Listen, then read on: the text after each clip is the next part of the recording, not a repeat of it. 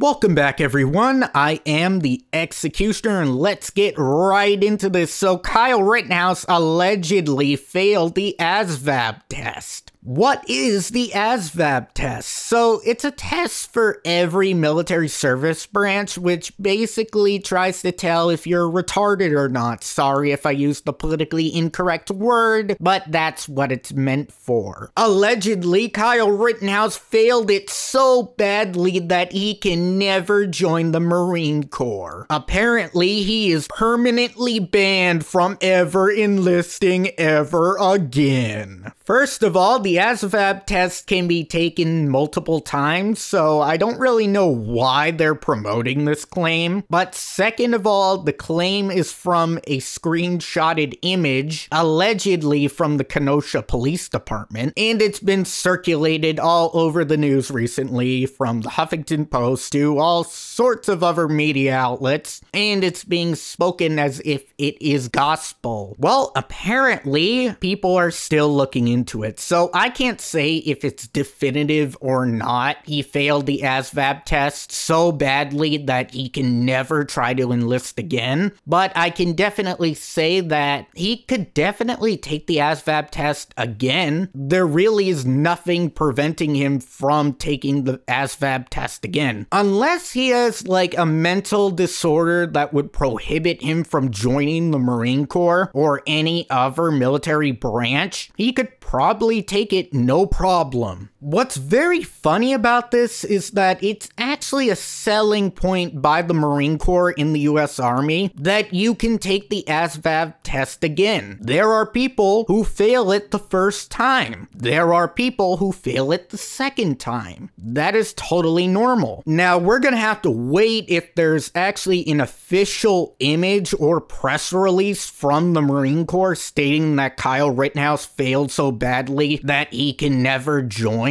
But from what we have right now, it's just a screenshot from an alleged Kenosha Police Department memo, and there really isn't a link to where the memo is or where the email is. So I think people need a lot more skepticism towards this, and if it turns out true that Kyle Rittenhouse failed that test, okay, you can have that punch. But for people just to come out swinging saying that it is absolutely true no matter what, that is kind of stupid, and I think people should have a lot more brains to think, oh, maybe we should verify this Kenosha Police Department memo or screenshot. For fuck's sakes, like, I looked up a fact-checking article and even they said, well, we can't confirm if it's true or not. We're still researching it. But if you look at it, there's really nothing preventing him from trying to take it again. You can take the ASVAB test a lot of times. And yes, there is a cool-off period between taking tests. But that does not mean that Kyle Rittenhouse failed so badly that he can never join the Marine Corps. There's no evidence to say that he did so badly besides a screenshotted